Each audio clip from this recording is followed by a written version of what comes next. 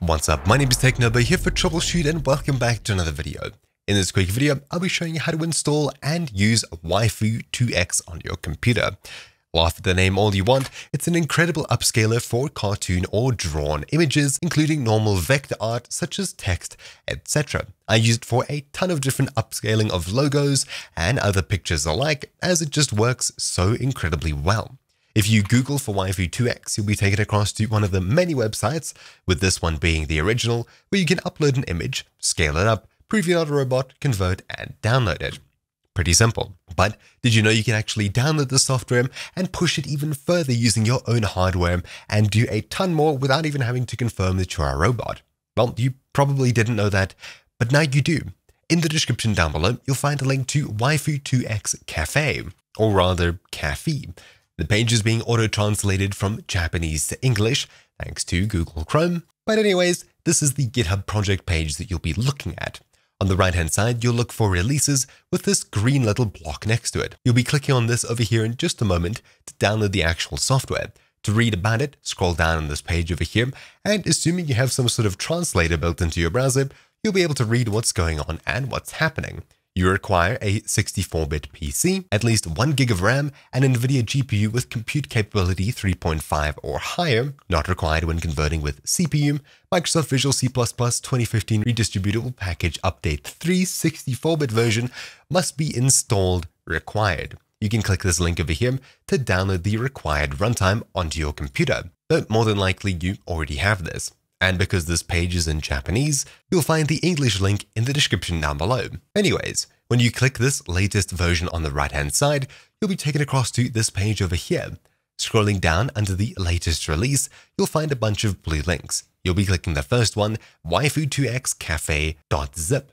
Upon downloading this, assuming you have NVIDIA drivers installed or you're comfortable using CPU only, you're ready to get started. It is a 650 megabyte download, but that's because it comes with different AI models in it to upscale images. When it's done downloading, click on it to open it up and we'll be extracting it into a permanent home somewhere on our computer. Preferably don't leave this in your downloads folder, as you may clear that periodically.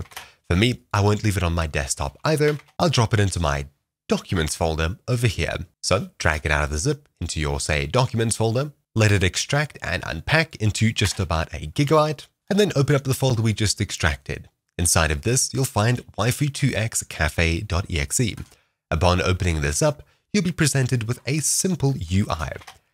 Basically, to use this, you'll be clicking the first browse button to choose an input file, and it'll automatically fill in the output file over here. Heading across to my downloads folder, you can see a bunch of images here. It works better for more drawn icons and things like that, even characters, cartoon characters, manga, etc, etc, much better than it does for actual images. So opening, say, a Microsoft Edge logo to upscale that, you'll see it fills in the output path over here. We can leave basically everything as is, though I usually change the 2D model all the way down to the bottom one, 2D illustration CUNet model. Choosing these other ones here can help you get different results, and it's worth playing around with. Using the settings over here will change how it works with your graphics card, and the same goes for the left-hand side. You can change it to denoise and magnify, magnify only, denoise only, magnify and auto denoise, choose a denoiser level, magnification size, etc, etc.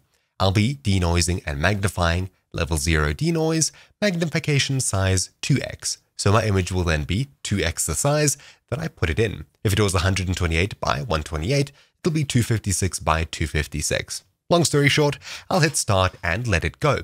Of course, the program will slightly freeze up here, but don't worry, it's running through the image, and when it's eventually done, you can open up your downloads folder or wherever it's saved to. Inside of here, you'll see your original image, say 16 kilobytes, and the outputted file, say 55 kilobytes.